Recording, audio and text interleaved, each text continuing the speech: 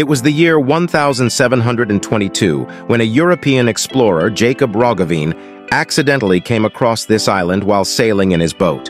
He found some statues carved from stone on the island, positioned with their backs to the sea. These statues, some standing and some lying on the ground, had a grand appearance. Jacob didn't just see one or two, but hundreds of such statues on this island.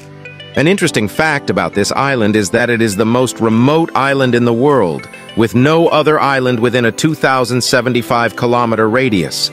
One can't help but wonder who constructed such large and heavy statues on this lonely island and why. This remains an unsolved mystery of the world.